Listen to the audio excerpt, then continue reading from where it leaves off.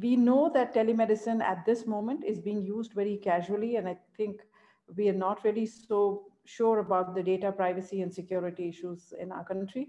And I'm going to invite Colonel Verma, who has moved from defense into health.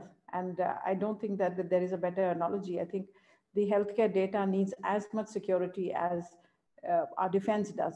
Colonel Verma, can I invite you, please? Greetings to all the attendees, and thanks to CAHOTECH 2020 to invite me to share my views here. It's always a great pleasure to share what I really feel passionate about. But before I go any further, a very big salute to all of you in the healthcare sector for for your dedication and service during these times. In the army we call it in the face of danger. When you know that bullets are flying, when you know that there is real danger, that is when what do you do? That is a real depiction of courage, and you all are doing a fantastic job. Thank you very much.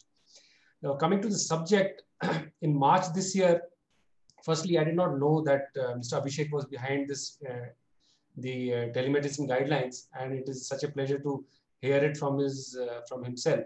When it came up, the security community with whom I interact, they gave a pretty predictable reaction actually, and it was expected from them.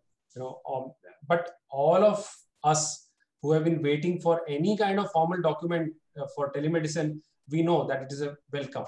It's a welcome document, whatever it is. Okay, but just to see it from the point of view of security community, you see the term security figures only twice in the entire guideline, and that too in the background. It's only on the second page it comes twice on the same page, and that's it. The term cyber is 0. The word privacy, thankfully here, it figures 10 times.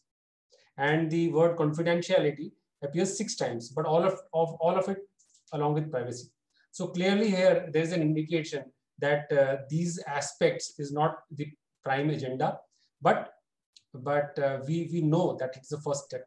You see, it mentions that the principles of medical ethics, including professional norms of protecting patient privacy and confidentiality as per the IMC Act, should be binding and should be upheld. Okay, it also clearly says that IT Act 2000 and IT Rules 2011 is applicable.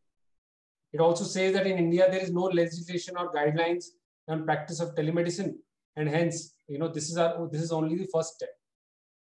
So if I try to be in the shoes of Mr. Abhishek, I'll tell you, you have done a very good job, frankly speaking. We understand better, we understand it when we know that what is the background that you have. Do you have any rules and regulations in India so far? None.